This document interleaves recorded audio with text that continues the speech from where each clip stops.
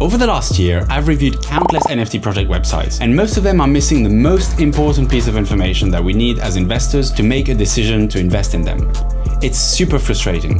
So to be able to make good investments, it's important to learn to tease out that critical factor even when it's well hidden. Keep watching to find out how I do it.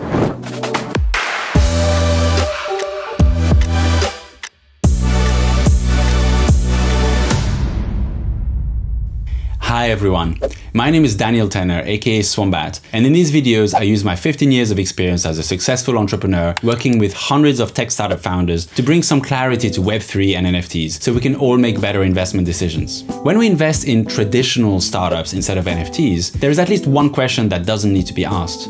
And that's, how will the value of my shares increase? This is pretty standard by now. Startups sell shares to investors, then when the startup finally gets to a liquidity event like an IPO or an acquisition, the investors sell some or all of their shares, hopefully at a profit. The shares represent legal ownership of the business and usually provide utility in the form of dividends paid from the profits of the successful business. That's customer money, by the way, not investor money. And they provide some control over the business's decision. So they're worth something to later buyers, whether that's ownership or a share of profits.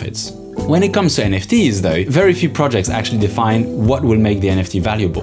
When things are left vague, people, especially those who haven't been burned by bad real-life contract terms before, tend to assume whatever they want to believe. Savvier people know that if it's not written down and legally enforceable, it's probably not reliable, especially when there's competing interests, like multiple parties trying to get a slice of the pie. You might think the pie can get big enough that everyone is happy, but that's almost never the case. Go rewatch The Social Network for a refresher. This is true with NFTs too. Many people seem to assume that being an NFT holder gives them some sort of ownership of the project, but it doesn't. Not really. The projects themselves encourage that, since they want to keep up the pretense that the NFT has some sort of value so that the floor price doesn't collapse. Now, it's fair to say that NFT holders are usually way more involved and connected to the founders of a project than your typical investor is to the founders they invest in. But that doesn't actually mean they own anything of value. After all, early employees of a startup are also closely connected to the founders, but they do receive actual shares with legal protections.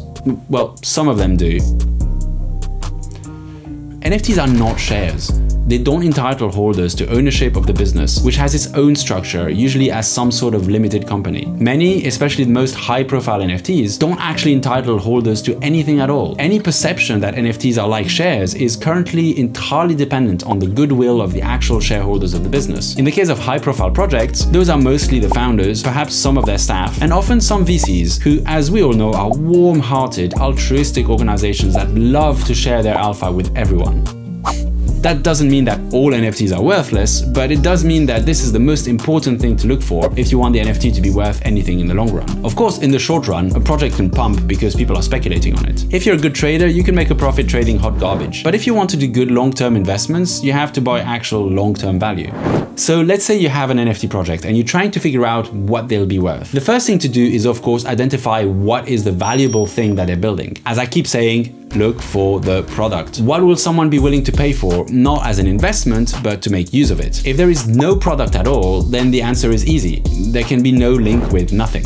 Let's try a simple, positive example to illustrate a clear value link. If an up-and-coming software developer decided to take on Adobe and used NFTs to fundraise, they might sell tokens for, say, about $500 per token, which might give lifetime access to their entire product suite. Given that a full Adobe Creative Cloud subscription costs about $50 a month per seat, that's not entirely unreasonable. Our example company starts off with just NFT users in a closed alpha, but they execute hard and fast, and soon they switch on the monthly subscription model to acquire more users. Since it's still early, they charge only $5 a month. At this stage, the NFT token might seem overpriced. After all, the mint price could have paid for 100 months of subscription. But that's okay, as long as the company keeps building. Investments are supposed to be long-term after all. So the company keeps working, they add more features and products, and the price goes up to $10 a month. Then $20 a month. Maybe they create an extra premium tier with extra features that cost $40 a month. Each time the company builds more valuable functionality, the intrinsic value of the NFTs they sold will go up because it saves the buyer even more money. That happens whether or not the company feels generous with its holders. So long as they honor the original agreement to provide lifetime access, the value of the NFTs goes up.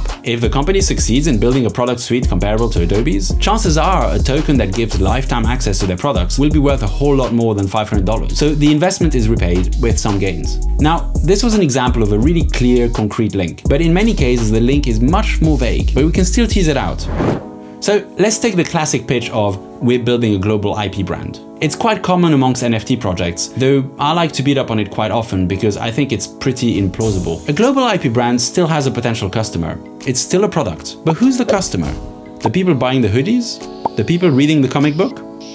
Nope. So who is going to pay for that brand? Well, this actually seems quite close to a traditional startup play. Maybe this project will build a brand and then sell it to some mega corporation like Disney. It's an acquisition play. Now let's say they succeed. The truth is the product was in fact the company. The first real customer was Disney, who paid for the brand to make use of it as some new franchise they can run into the ground over the next few years. The next question is, why does that lead to an increase in the value of the NFTs? What is the mechanic that means that now that Disney owns the brand, instead of its founders, employees, advisors and investors, now the NFTs are worth more? Because remember, they're not buying the NFTs, they're buying the shares. Well, now that they'll be a part of Disney, everyone will know about them and love them even more, and so the price will go up and... Yeah, maybe if Disney buys a brand and it becomes a major franchise like Star Wars or Marvel, and people get as emotionally attached to that as they are to other such franchises, then sometime in the distant future, some people will be treasuring those collector items like they do action figures in their original packaging. That's pretty far from now though, and pretty damn uncertain. There are a lot of entertainment brands which did alright in the 80s and 90s, but whose collector items aren't worth that much today, even if they have some niche value. Collector items usually get their value with time, and that time is measured in decades or centuries, or even millennia, not in years or months. As far as I can tell, this is the real value pitch of owning one of those global IP brand projects. It's pretty vague, it's hard to explain to outsiders, it's decades in the future, and it plays on nostalgia and grandiose expectations. Rather too much for me. But at least it is a form of potential value, I'll give it that. There is a possible link between the business success of a global IP project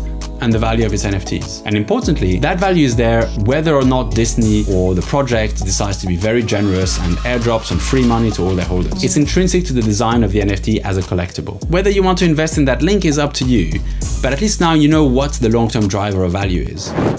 Sometimes though, it doesn't matter how hard I try, I still can't quite figure out what the product is or how the NFT is linked to it. Now, you might say it's because I'm not smart enough or maybe I'm just missing some critical information, but the reality is, from my point of view, that makes no difference. If the project is so bad at conveying what their product is and how the NFT might go up in value when it succeeds as a business that I can't figure it out, that means that either this project is really bad at communicating or that there is no link between the NFTs and the product, or even no product. My humble suggestion is, if you're trying to invest for the long term and you can't figure out the value link, give it a pass and wait for a project that's able to better explain how the NFT will accrue value over time. You should likely do the same if you discover that the project has fallen into one or more of the 3 traps that I highlight in this video, which affect most of the high-profile NFT projects out there, by the way, so you definitely want to know about this. That's it for today. GM, and good luck.